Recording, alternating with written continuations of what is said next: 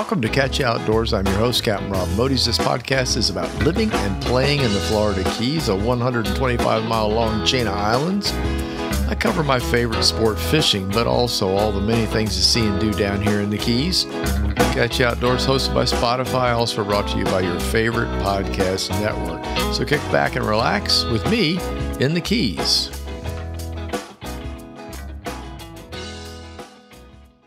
This episode of Catch You Outdoors is number 133. Hello, all.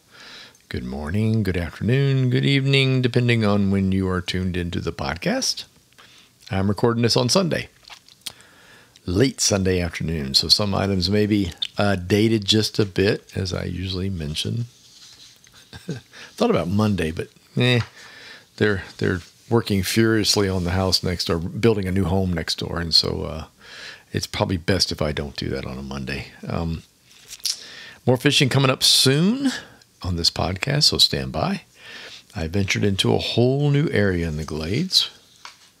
But first, a few items, more than a few. First, the items on my list. Let's do it that way.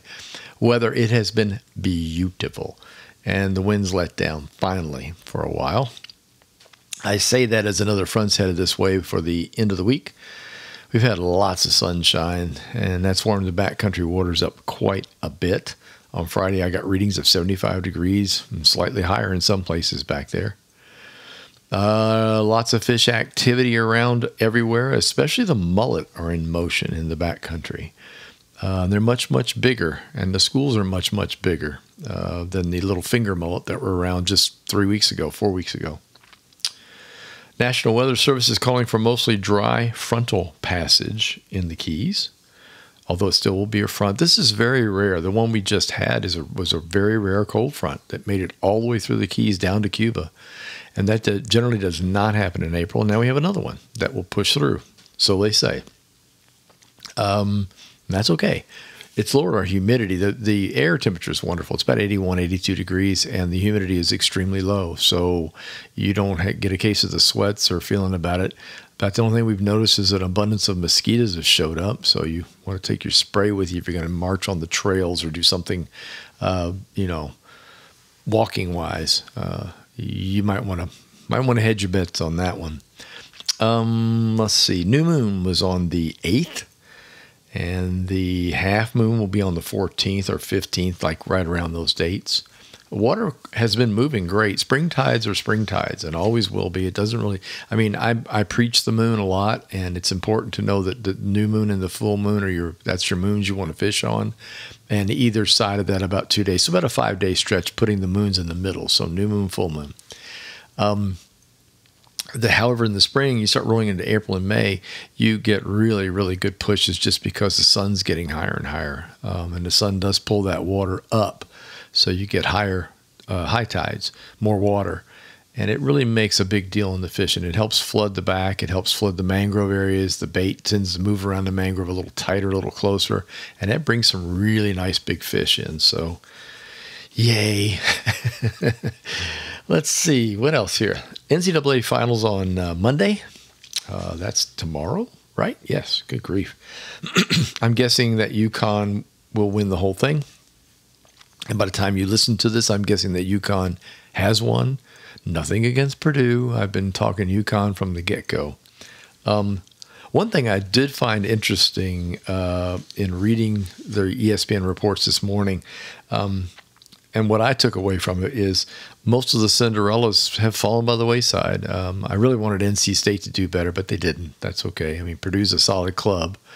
But what was interesting is the fact that the two that have remained, Purdue and UConn, are number ones, and were number ones in the seeds from the start.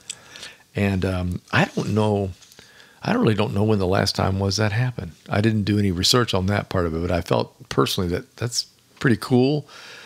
That means that the selection committee got it mostly right. And this is a tough year to guess, too, what was going to happen. I picked UConn from the get-go because they look like pros versus a college club. They're very, very good. So we'll see what Purdue can do. And I have a good friend of mine that's a Purdue fan, so The new book what I know about Fishing Florida Keys is that the publisher is now going through the big time edits. We're also working on the cover and making sure that all the provided photos are properly credited to the photographers. That's a fun job. I have a lot of photos in this one, a lot of personal photos, a lot of stuff of fish, charts, things like that. So I like to make sure everybody gets their credit. There's several steps to go through, and that'll take a good portion of April. The first order looks like it'll be 100 books, and then, of course, there'll be Amazon. And as always, if you want a first run, you know, as soon as they become available, let you know you can order them, and I'll have them on my website at catchaoutdoors.com. There's a page for books there. You'll find the new book there, and you'll be able to order it. This year, it's looking like it'll be $29.95, and this time I will have to charge for shipping. I was doing $29.95 and including shipping and whatever price, like $33, $34, whatever. It's going to be more. The retail of the book will be $29.95, but the shipping has gotten completely out of hand. And I'll have to address that when it happens, because I was doing like second days and stuff like that. Nope, it's probably going to have to be booked now just to get the cost down. I hate to break it to you, there's not a whole lot of leeway in a book as far as profit's concerned. So I can't afford to give it away. I'd love to, but I can't. So my new song, Blue Rendezvous, was released a couple of weeks ago. Actually, it's more than 3 weeks ago now. Check it out. It's available on most music services. Search on my name, Rob Modes. It's much easier to find it that way because there's about 8 or 9 titles called Blue Rendezvous, which I didn't know. And nobody else probably knew either. Mine's different. Mentioning the books. I got books for sale. There's 3 titles. You can get them on Amazon for both printed and Kindle. You can also buy them from my website, Catch Outdoors, with a discount and shipping included on those, and they are signed. I'm trying to move them out. Got them in the garage. Found a bunch of them when I was cleaning out the storage room after a move. So I have all 3 copies, all 3 titles. So get on there and get you one. Get them while they last. They ain't going to be this cheap ever again. Cheaper than Amazon, and you get them signed. I received a red tide report. I get these every week. I used to use these a lot on my radio show, and I still get them. I get them actually twice a week. The good news is that despite the recent releases of water from Lake Okeechobee by the Corps of Engineers, it hasn't shown any red tide in the usual spots along the southwest coast of Florida. Well, I think there was a spot of it in Sarasota a few weeks back, not attributed to the release from Okeechobee. That's not how that works. But the areas that would be affected directly would be Lee County, of course, and then south down into Naples, or at least in that direction because of the water flow. But nothing on the chart. So I was relieved to see that, especially since the Corps has stopped releases for the month of April. And they've also mentioned that they're going to downsize the releases in May. I don't know if they're going to pulse or every other day or every. I don't know. There wasn't a lot of detail about that, but all they said was they were going to slow it down a little bit. The less they do, the better. We shall see what they say about that. Please keep in mind that the LACO releases are to prevent flooding over or breaking of the dike, which runs all the way around the lake. Most vulnerable is the south. And we have an above-average hurricane season being predicted by the Colorado State University. The numbers just came out a few days ago. Though they do each year before the Hurricane Center does their own, which I think will come out in May. This June, let's see, what do they say? This June through November, we could see 23 named storms in all, including 11 hurricanes, 5 Category 3 or higher major hurricanes. Normal number for the whole thing is usually 14. So, 23 is obviously quite a bit more. A lot of things come into play with this. The jet stream will be positioned differently, and it won't be able to push things away like last year. And then we also have La Nina instead of El Nino, and that also causes issues with hurricane locations and being able to push them away from us. So get your hurricane gear in order. Preparations, batteries, water, all that fun stuff. Also your evacuation stuff, what you're going to put in the bucket to take with you. So be sure to do that. But we shall see what happens on the water release. The reason I said this directly reflects the water release part of it. The water release part is it's an issue because you have tremendous amount of rain on storms like this. And they're going to have to sufficiently lower that lake level before the big time rains get here. So all we can do really is just hope that that don't happen. So keep your fingers crossed. Let's see, what else? I got all kinds of things on this thing. Oh, also a note on the hurricane part. For those of you that would like to come to Florida in September, probably shouldn't. I'll just say, that's the peak of hurricane season. I am always stunned how many people decide to come down here in September and early October. Yes, the fishing is fabulous. I won't say that it isn't. It's great. But all in all, it's just one of those things that you do not want to mess with. Trying to avoid September at all cost. This could be a tough year for Florida. When you got this many storms predicted, you know something's up. So just keep that in mind. Okay, let's do some fishing stuff. Yes, indeed, I fished on Friday. Had a wonderful day. Perfect weather. Winds and tides all came together. It was quite a day with a few surprises. First of all, I fished an entirely new area. I love doing that. Since I'm not guiding, I don't need to be finding fish for anybody, so I can experiment. That's cool. I missed doing that for about 15, 18, 19, how many years it was. A long damn time. About the only thing I kept the same were the arties that I was using, the artificials. Yep, gulp swimming mullet. I'll get it out. And the Z-Man jig heads. That's pretty much all I used. I did do a few change-ups with some mirrors and things that just did not do well. I mean, I could tell right away the fish weren't interested. But as soon as I went back to using the soft plastics, it was like bang, bang, bang. I'm going to have to go up into these areas with some live shrimp one day just for giggles and grins. But in the meantime, the artificials work well, and they're so much easier to use. I got snook, jacks, cudas, some really nice-sized mangrove snapper. Got my limit of mangrove snapper, 5. That's the limit. That was enough for 2 dinners for Janelle and myself. Light fried the first batch last night. That was Saturday night, and we'll probably go with grilling them on Monday. Not doing fish tonight. Well, I don't know if I am or not, to be honest with you. We're going to Ziggy and Mad Dogs. That's okay. Be jealous. Guess what I'm having? Yeah, my usual filet mignon. Yeah, of course. Some shrooms, some big old baked potato. I'm ready, man. I'm so hungry. I didn't eat lunch today on purpose. So looking forward to that. Water temp was 75, as I said in the back, with a few bumps to 77. Depends on where I was.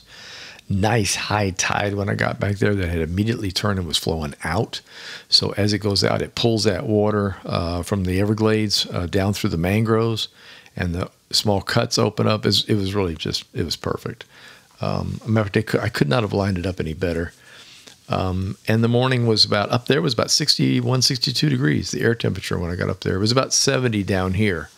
But as you go north, you lose the ocean water. So you don't get the warming of that water. And it was noticeably chillier. This Florida boy had on 2 layers. And eventually I got down to 1, which is great. Never saw anyone up there. I saw 1 boat on the way back close to home, and then I saw a whole string of boats when I got real close to home. People were out enjoying the weather, jet skiers, the usual stuff that we see down around the island. But it was really, really cool. I mean, I really had just the best time with that, and look forward to doing it again soon. Snook was big. That was a nice fish. Big jacks. About the most bizarre thing that happened up there, I was reeling in a cuda that was about maybe 20 inches in length, and he got attacked by a school of jacks that had to be in the 12 to 15 pound each. Gigantic jacks. I mean, they were trying to eat a barracuda, if that tells you anything. So it was pretty crazy. I just thought that was about the coolest thing I've ever seen. So you never know.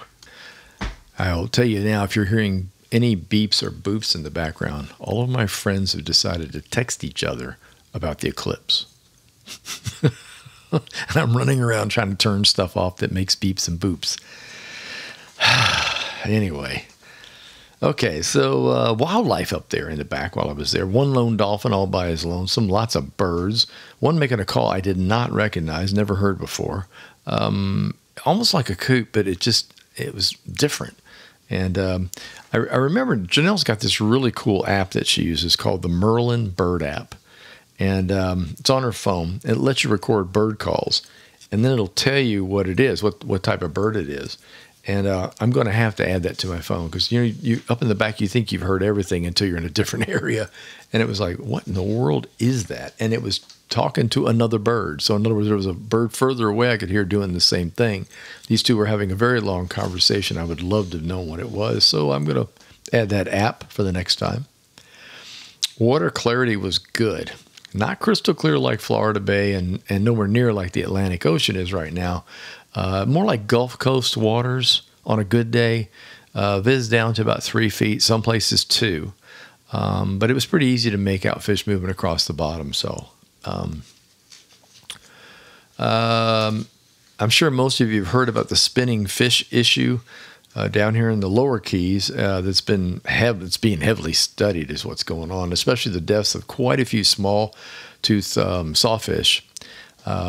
Highly regulated fish on the endangered species list. And I think we've lost 30 or 32 at last count. They don't really know what's causing it, but they're narrowing it down. They have put a ton of money into the research. As a matter of fact, last count, I think there were several $1 million put into by the governor to research this and try to figure out what in the devil's going on. We have not seen much of it up here in the northern part of the Keys. However, there has been some on the upper east coast of Florida above the Fort Lauderdale area. So it's kind of weird that it skipped us. They've pretty much ruled out water quality and have centered on a dinoflagellate called let's see if I can say this, Gambierdiscus. There you go, I got it. That normally lives on the seafloor, but has somehow made it into the water column, and it's attaching itself to grasses. And that's about all I can find out about it so far. This stuff is highly toxic. I know it's it's like Ciguatera, and it might even be in the Ciguatera family. And that's a problem. For those of you that aren't familiar, it's the reason we don't eat barracuda. They get Ciguatera in their meat fairly easily, especially as they grow. And Ciguatera, it can kill you. Quite frankly, it can paralyze you if you eat the meat. So it's bad for humans, and they're looking at this very seriously. So no words or warnings about eating anything. I certainly wouldn't eat a spinning fish, and nobody eats sawfish, so it's illegal as hell. It's illegal to take one. But anyway, that's what's going on. I'll keep you posted on what's going on. If you want to know more, you can check out Bonefish Tarpon Trust website. That's the one I would go to first because they seem to have the most information on there. They're reporting almost daily what's being found about the situation. Also, there was a really good article 3 days ago on the Saltwater Sportsman magazine site online. So check out Saltwater Sportsman magazine. I thought it was excellent. They really explained the science part of it and a lot of what's being researched and why it's being researched and why this is such an unusual occurrence. 7 Mile Bridge will be closed April the 13th. That's this coming Saturday, 6 to 9 a.m. for the 7 Mile Bridge run. This is always interesting. It's kind of a headache for those of us that are in the middle of it. We know not to do it. Just don't go near it. But for those of you that are coming down and you're planning on going to the Keys on Saturday, to Key West specifically, Key West on Saturday morning, that bridge is closed south of Marathon, and it will stay closed for 3 hours, 6 to 9. And they do not open it, and they will not let you through. If you arrive at 6:05 in the morning or 6:01, the bridge will be closed. So please be aware of that. As the sheriff says, nobody gets through. So plan accordingly. The traffic should be a mess in the area. Might want to have a nice long breakfast. Perhaps if you're in a resort, chill by the pool. Just slow it down a little bit. Just welcome to the Florida Keys. That's just the way it is. And now it's time for useless information. And now, from the original book of useless information. You are a reject! You are useless! You can get a job down here cleaning toilets! Here's your host, Captain Rob Modies. Well, he swears up and down he's useless, but he might be all right eventually, but completely useless. With useless information. All right, this week, let's go to the movies. Number one, the first real motion picture theater was called a Nickelodeon because the admission was a nickel. The first of those type of theaters. The first opening was in McKeesport, Pennsylvania on June 19th, 1905. And the motion picture shown was The Great Train Robbery. Yeah.